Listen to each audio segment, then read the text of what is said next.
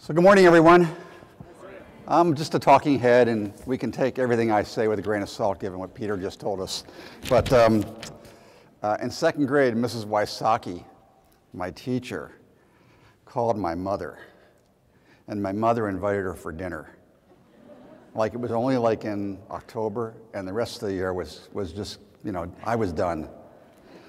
Because once that family school connection was made, and they got socially, liked each other, there's no way that I could do anything but behave during the school day. Okay? So, there we are.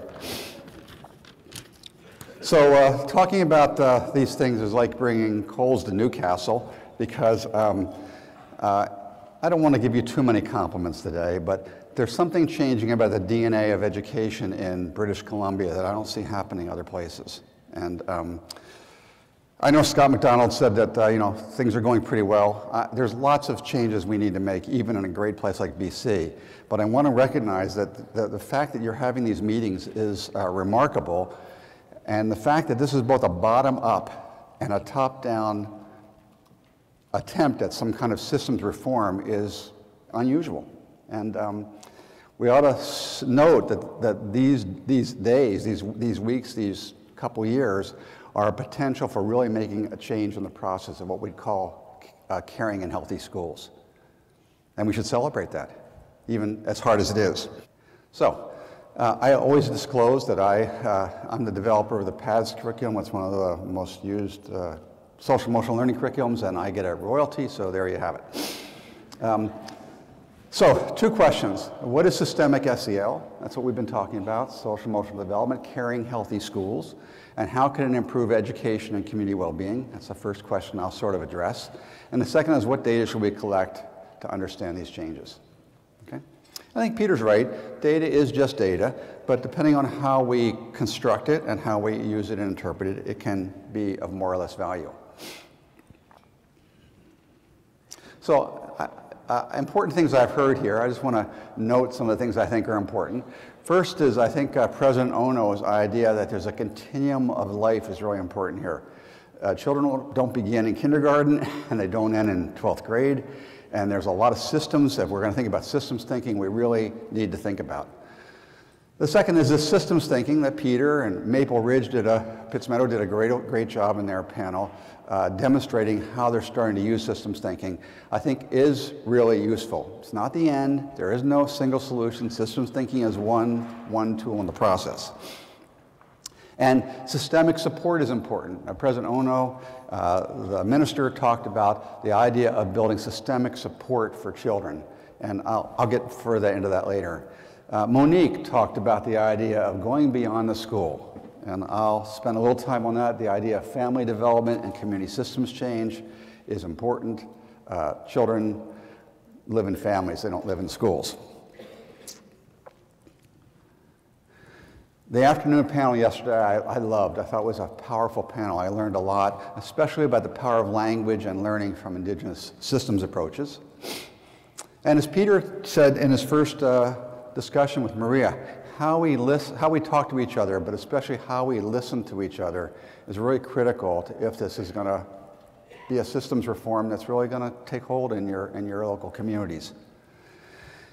And I think everyone here is thinking about a focus on wellness, as we're not interested in just the problem of the one child or two children in a class that have disruptive behavior. This is not about tier 3 work. This is about how to lift all boats. It's about universal interventions and a focus on wellness. Wellness even for children that have difficulties, right? That can make them, help support them. And lastly, I would say that, that underlying this, there's a mental model here, I hope, which is that there's a focus on compassion and caring for others. So that's why you're here, that's why we're doing this. We're trying to widen our circle of caring so that all children, teachers, even administrators are part of the process of being cared for. Okay, so a little poll for you first. Let's see, yes or no, I want to see hands raised. First question is, has SEL, social emotional learning, been convincingly shown to improve children's social, emotional, and academic competence? Yes if your hand's up, no if you're not sure. Okay, fair amount of yeses, not some not sures probably. So I think it has been convincingly proved, and this gets to do with data and grounding data. There have been, actually since then, more studies, but 213 studies, about 250,000 children in randomized and quasi-experimental trials in Canada, the US, the UK, Australia, New Zealand, lots of places, that shows that overall, when you compare children that are in schools that have SEL in their classrooms and those that are not, you see these changes. You've probably heard this before from Kim or others. You've probably read it. But this is very strong data. It's very convincing data. It's not about one person study with one group of upper middle class kids in some suburb. This is a really wide spectrum of children in schools and basically in Western civilization, if you will. And even though it doesn't count studies that are done in other languages like in Dutch and German, et cetera, it pretty much shows exactly the same kinds of findings. And as we know, it not only improves children's social emotional skills, but it improves their academic achievement by approximately 11 percentile points. And it reduces their risk for failure. So by teaching kids skills, not only are you improving their competency, but you're reducing their problems. Right? And this is important because to the extent that we use these universal SEL interventions early in school, we're going to reduce the number of children that need Tier 2 and Tier 3, or whatever you want to call those services later on. And I have a study, which I won't spend time today, it's 25 years long, showing that that's the case. And there's economic value. So economists are interested in this from a policy standpoint. 4 reasonably good SEL programs were studied by Henry Levin at Stanford, and he showed there's about an $11 saving for every $1 invested.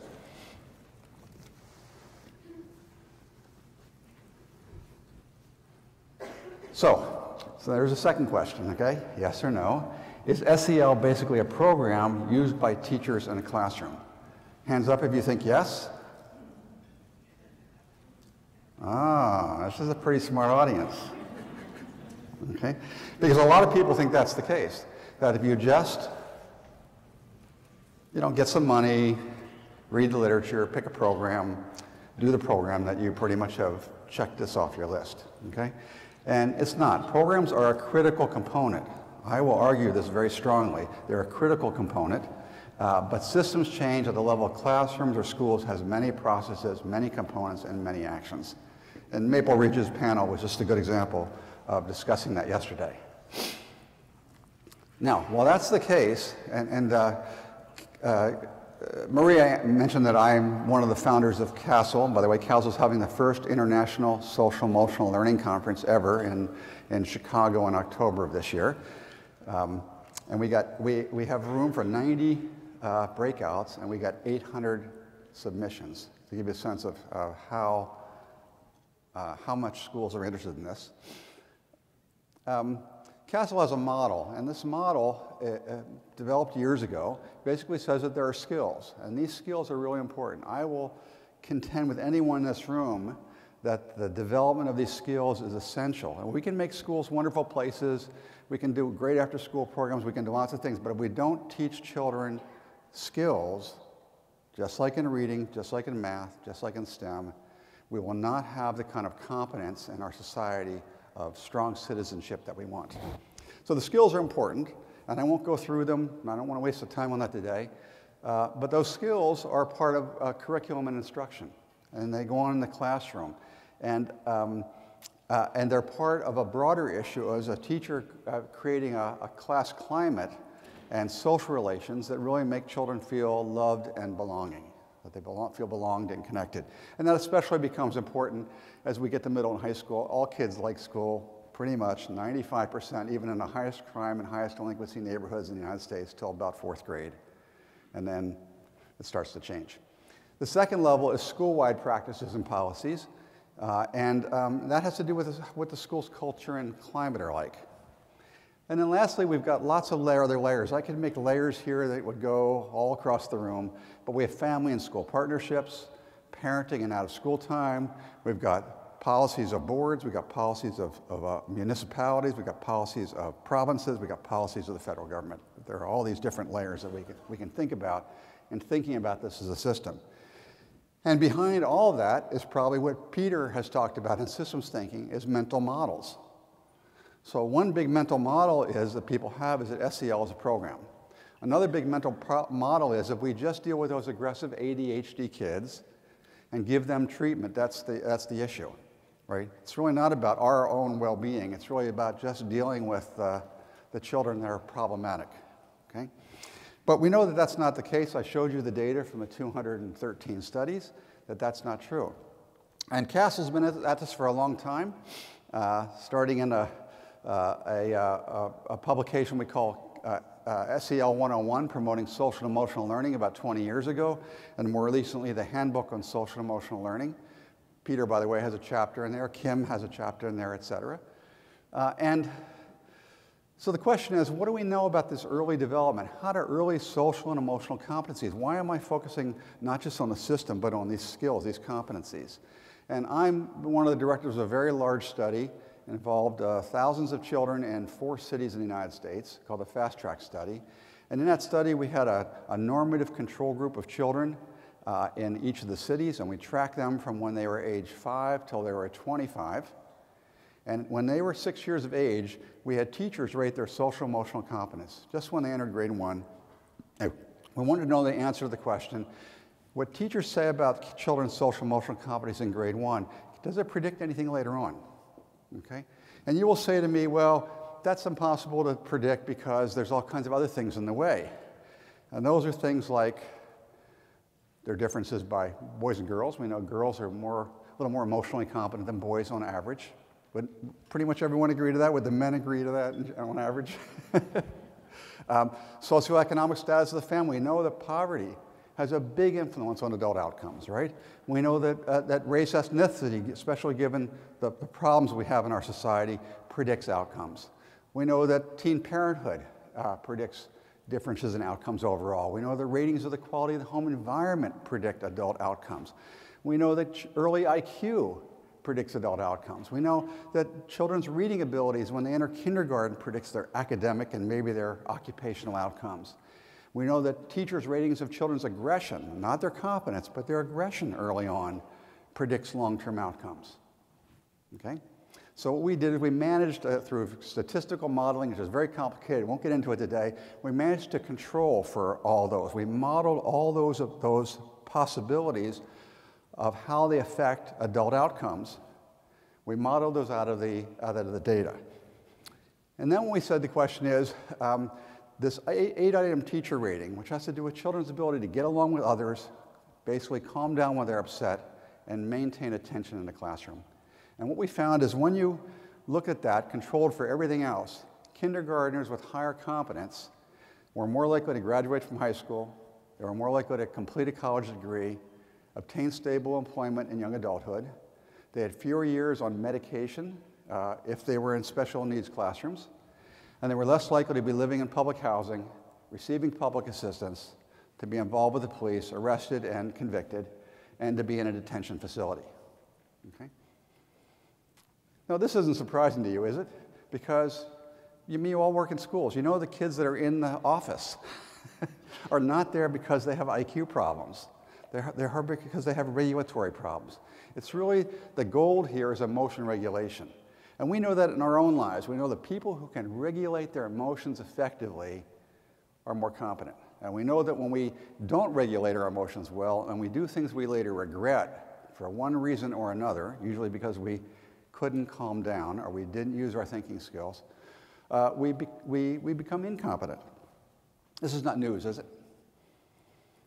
So these skills are important. And everything we should be doing in some way should be helping children to gain these skills. And we teach them very differently with a 4-year-old and a 14-year-old, right? But we need to think about how these skills are learned. It's not just about us. We'll talk about us later. We're a big part of the problem and the solution. But it's about these skills, just like we think about reading skills, math skills, and STEM skills, right? Okay. So how do we create a caring school? I would say there's a couple things here. First, you wouldn't be surprised, given what I've said already, that both children and adulthood need emotion regulation skills. Kim has shown, in very convincing causal data, The teachers who are not doing well emotionally have children at the end of the year who are not doing well emotionally and are more likely to show higher circulating stress reactivity, cortisol in their systems. That how teachers are feeling and doing affects kids. Is that any surprise to anyone here? Right? So we need to think about the adults. Second thing is schools need to adopt practices that create shared communities of caring, healthy norms, and a safe environment. Right? It's basic, right? But we often don't think about these issues. That's one of the reasons why I think these meetings are being held.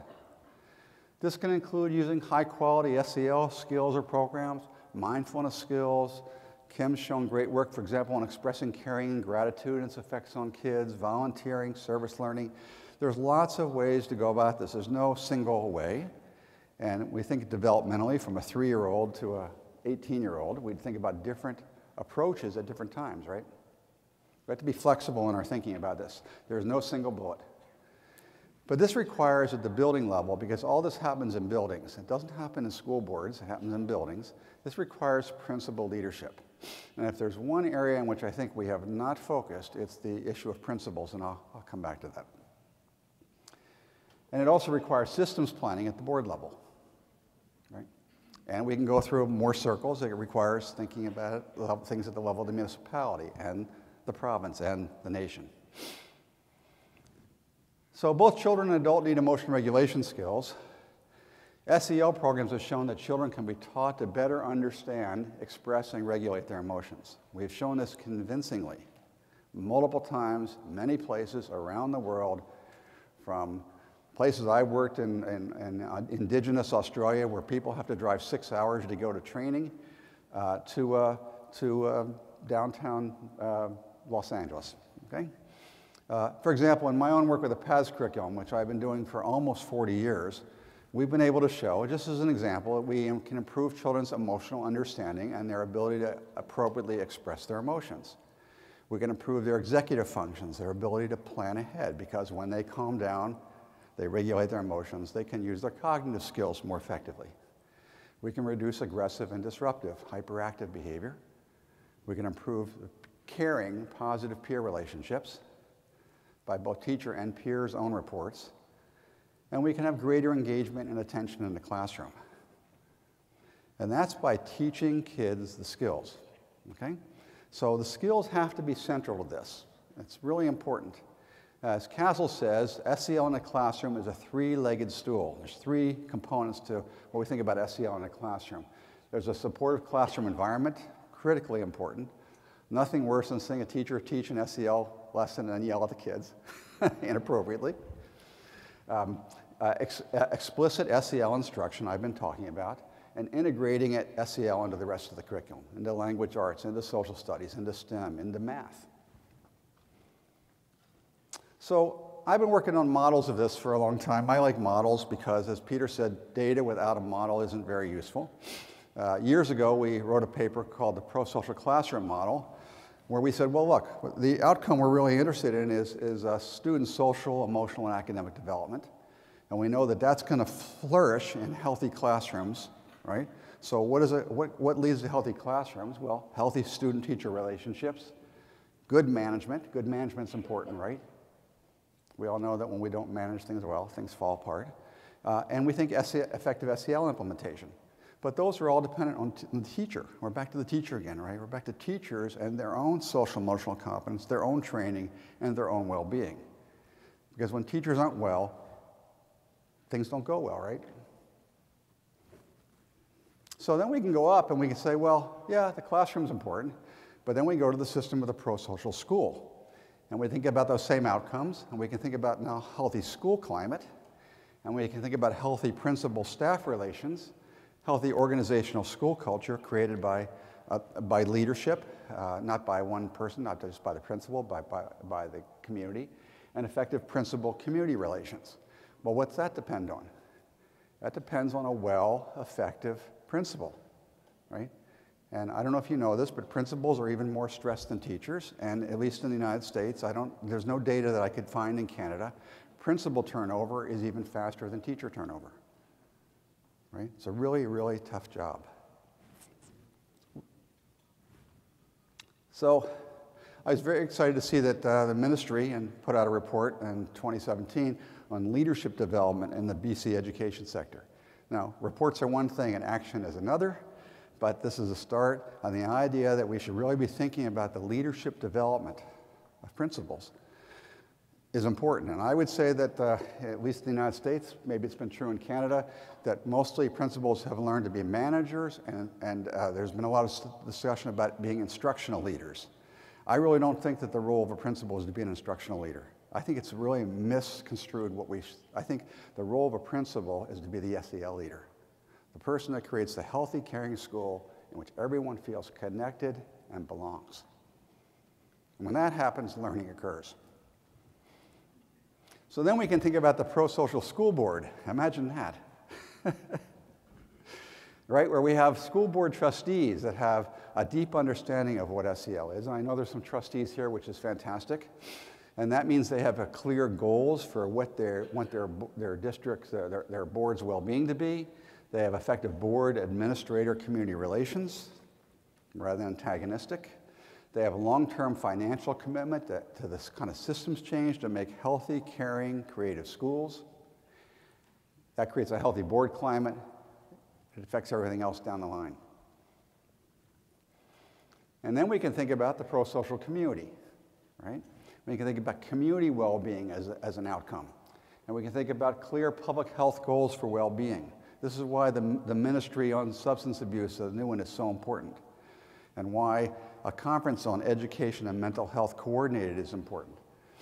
We can think about effective community school agency collaboration, coordination about prevention, promotion, and treatment, how they can get coordinated together in a community, which leads to better community climate and better outcomes for children and families. Now, I could go on with these models forever, but I'll just do one more, and that's the pro-social family, because children live in families, and our families are always going to be our most important influence. That doesn't mean that teachers cannot be extremely powerful influences on children's development, but just by the nature of life, families are critical. So we can think about parents' own social and emotional well-being. And we know when parents aren't well, for a variety of reasons, many, many reasons, children often struggle greatly. So we can think about how we build healthy parent relationships, effective parent management skills, how we can help parents model compassion and caring and respect, and how that leads to a healthy school, a healthy family climate that affects children's outcomes. So this is systems thinking here, right? We got to think about these systems and how they interrelate. Can't do everything at once, right? One step at a time.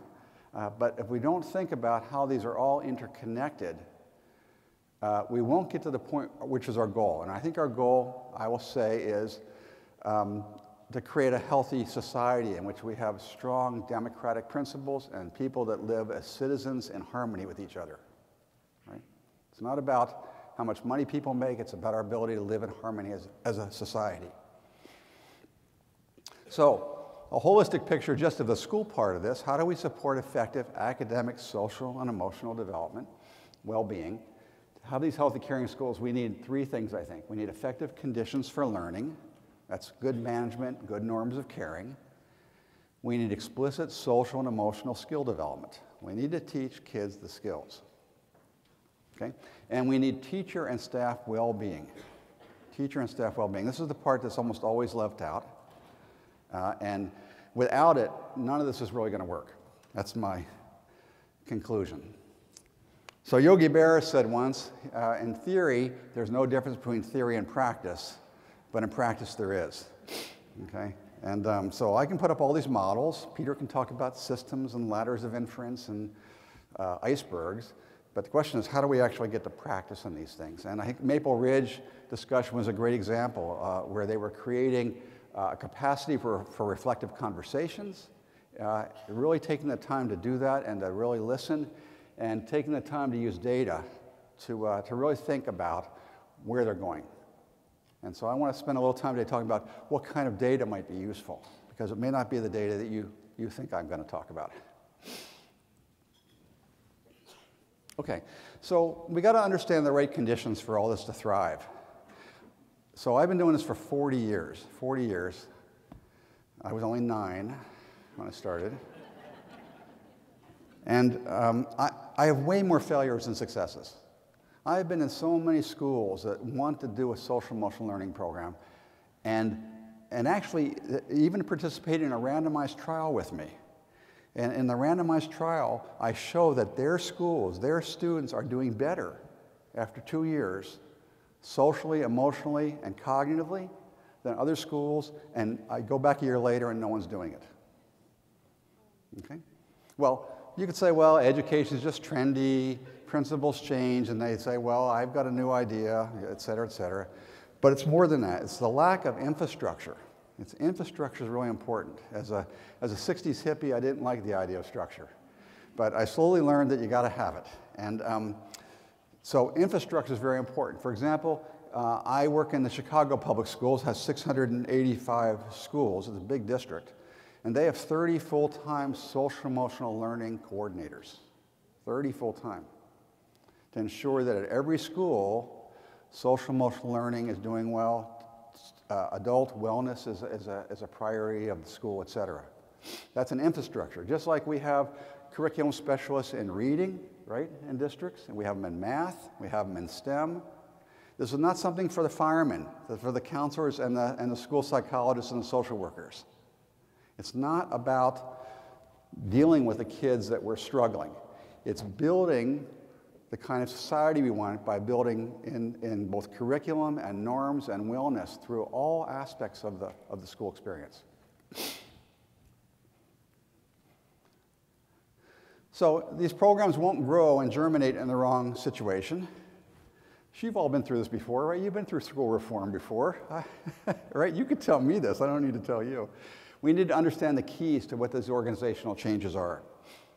And principal leadership training is a key factor because we know that principals who lead their schools as caring social emotional leaders have teachers who feel free to innovate in ways that are creative to build relationships with kids, to make their classrooms the kind of family environments that they want them to be.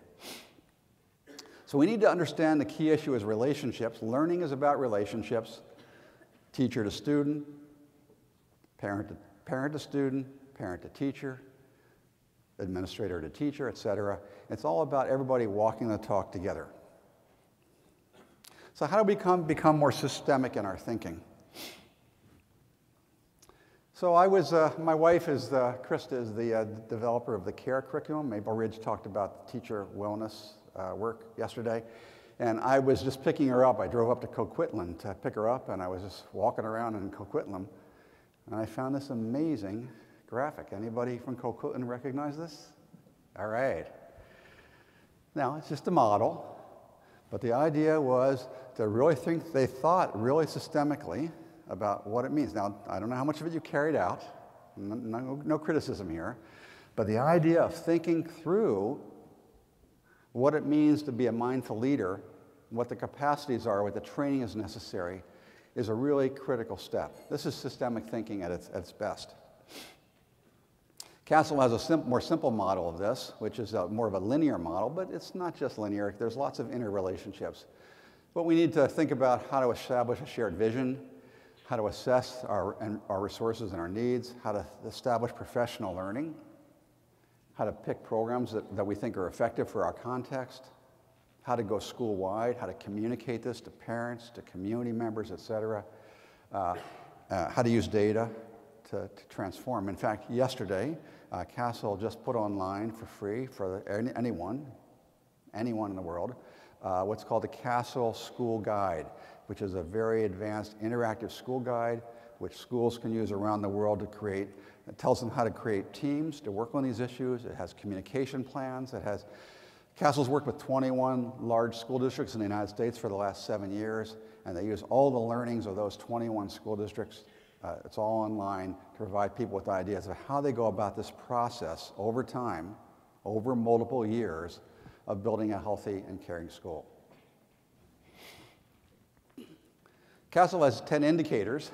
It might be a little hard to read, but I'll just tell you a little bit about them. That you think about as a rubric. You think about your school, you could measure, or your board, you could measure, we haven't started this. We've started, but we're not very far. We're doing pretty well on this one. or this is one we don't need to pay a lot of attention to right now, okay? How much explicit SEL instruction is going on in your school? Okay? Is SEL being integrated with the rest of instruction? Are teachers integrating SEL ideas into novel reading, for example, or into journal writing, or into social studies, right? When they're talking about an event, are they using the ideas of people's emotions and understanding and the idea of compassion as part of the process of explaining what's happening in the world? Is there supportive school and classroom climates? If you walk into the school, do you already feel that you belong? Right? What does that mean? Right? Where are we on that in our school? How much youth voice and engagement is there? It's a very important topic this morning. How much focus is there on adult SEL and relationships? Not just does the school have a volleyball team, but more than that. Okay? Are we really focused on supporting the well-being of each other? Is there supportive discipline strategies, like restorative justice models, for example? Is there a continuum of integrated supports? Is SEL integrated with Tier 2 and Tier 3, with the psychologists and the social workers, et cetera? Is there a system for continuous improvement? Is data being gathered to say, well, maybe we're getting a little bit better at this, but there's some things we're getting worse at and we need to really pay attention to? Are there authentic family partnerships? And are there aligned community partnerships? These are 10 indicators that we believe can be used as a rubric that any school could look at and then decide which ones systemically they want to work on, or integrating them together systemically. Okay? So what's worth measuring? Well, I'll tell you that's worth measuring. And it would be interesting to have your staffs measure these things. Of course, it would be interesting in middle schools and high schools to have the kids give you reports on some of these things.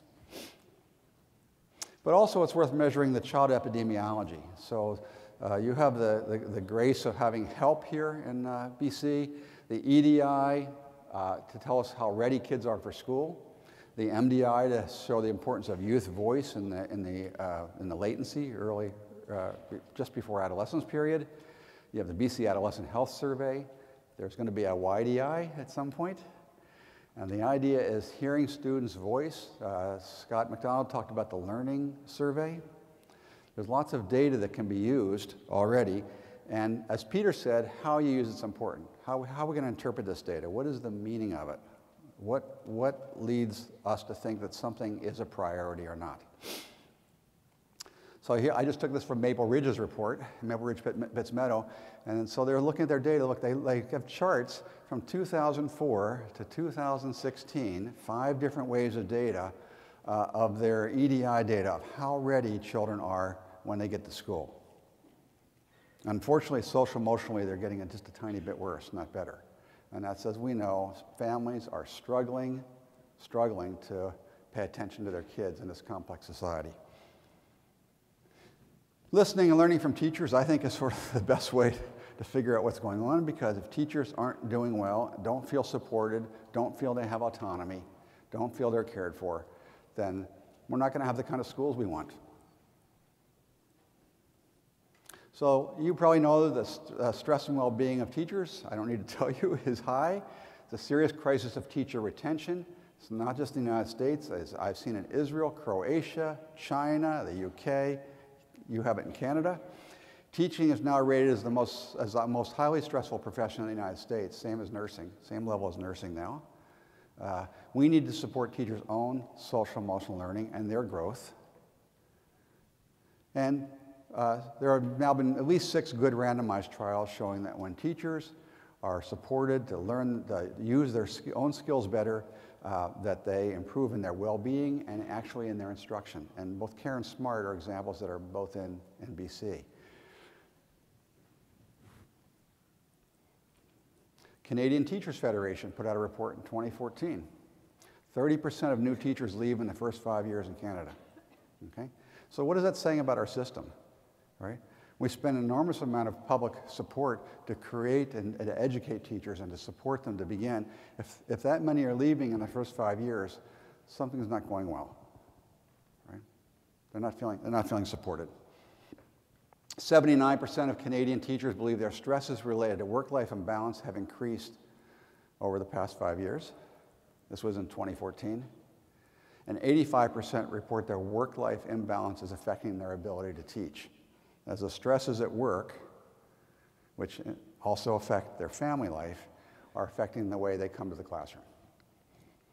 Now, the problem here is that we could be blaming the victim. Okay, we have to be careful here, because I don't want you to think that I'm saying that the problem is if teachers just had more social emotional competence, that everything would be fine. It's their problem. Okay, it's a systems problem, right? We're now back to the systems. Right? We're back to how union negotiations occur. Have you ever had a union negotiation in which teacher wellness was on the negotiating table? Nobody does. Right? It's all about benefits and salary. Of course, they're important and other things. But what about wellness? What about negotiations on wellness as a factor?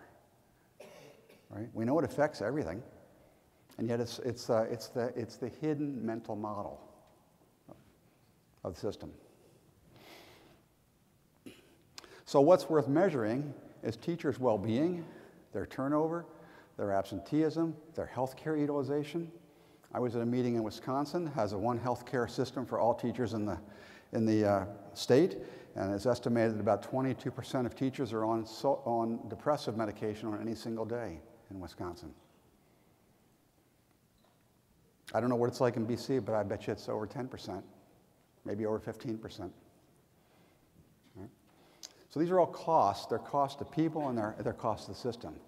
Educators' perceptions of the board and administrator support for innovation in creating healthy, caring schools.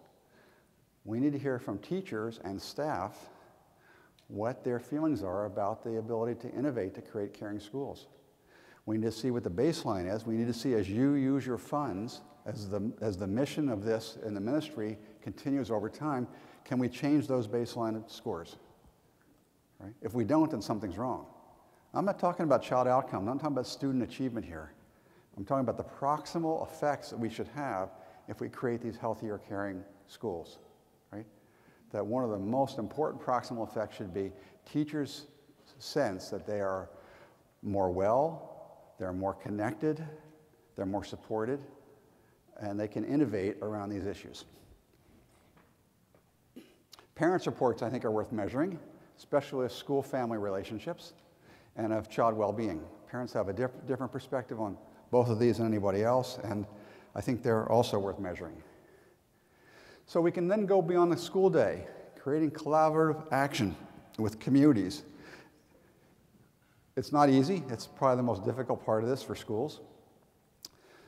Ontario Mental Health Assist, probably some of you know the work of Kathy Short and Ontario Mental Health Assist, a great group. Unfortunately, Ontario is not a place that's thriving right now from an educational or political standpoint, but they have 5 key strategic priorities: establishing the right organizational conditions, building their capacity, introducing evidence-based mental health promotion programming, SEL programming, supporting specific populations that need more support, and contributing to systems coordination across sectors. Right? So we have this tiered intervention model. This is actually Kathy Short's model from Ontario, but I think we have 2 parts of this. We have, you see schools are on the left side of the triangle. Schools are mostly about building universally healthy, caring conditions, right? Supporting everyone so that people feel they belong, they're connected. Schools are a place that they'll thrive and learn. And then, of course, we need to do some targeted prevention for children that are having more problems. But that's not the main focus. Community partners, their focus is primarily on the clinical intervention. And they're there also, to some extent, depends on the community, to support these universal approaches in the schools. So we need to think about how to coordinate this all together. That means we have a task of integration. We need to integrate across the ecologies of the child's life, that is the classroom, the school, the family, and the neighborhood, and across tiers of service. So that what we're doing in the SEL programs is being reinforced, for example, in treatment. So, for example, I work in the UK a lot, and in the UK we have about 60 schools that have the PATHS curriculum in their elementary schools, their K-8 schools. But they also have a second level, what are called friendship groups. which are used targeted for children that have additional difficulties. But the same skills that they learned in the classroom are now also being retaught in small groups more intensively, so it's coordinated. And when parents come, they're also learning the same skills. It's a coordination across the tiers of the system. Rather than having clinicians come in and do things that no one knows what they're doing, and they have no idea what the school's doing, right? I would say the best measure of if you have good community partner coordination with your clinical fellows is if they're invited to the Christmas party. Do they park in the visitors' parking lot? Right? Do they actually think they belong to the school, or they're an outside visitor? Are they part of the fabric of things? Right? In most places, no one thinks about them for the Christmas party or the parking lot, because they know that they're not a full member of what's going on in the school. So we've got work to do, coordination work to do, and communication. So the challenges are cultivating community school-based prevention work that's focused and strategic. What's strategic and what the focus should be is really going to depend on your own board and your own conditions.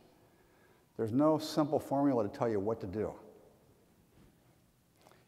Increase carefully planned adoption of evidence-based practices. Right? Use the evidence-based. It doesn't mean it's perfect. Peter's right, it's not perfect at all. Right? There are lots of things we don't know, we don't understand. There are some things that we thought worked 20 years ago, and now we don't use them anymore. Just like if you had a back operation 20 years ago, you don't get the same back operation now. We should expect that science proves some things that work, but we find things that work better and things that we thought worked and they don't work. It's just the nature of things. That's how science progresses. We should most importantly, ensure high-quality implementation, because it's not worth doing all this if we don't do it well, because there's lots of evidence to show that when we don't do it well, it has no impact. Right? So it's better to do fewer things well and try to do everything and divert your attention so many places at once that everything is done with a half-assed approach that has no impact. Do a few things well and then let it grow. And lastly, we need to sustain programs long-term, because schools are contexts that have their own personality. And the way a program begins, no one really likes a program the first year very much, do they? So we need to adapt. We need to see how it can fit in and become part of the culture and the fabric of a building. Right?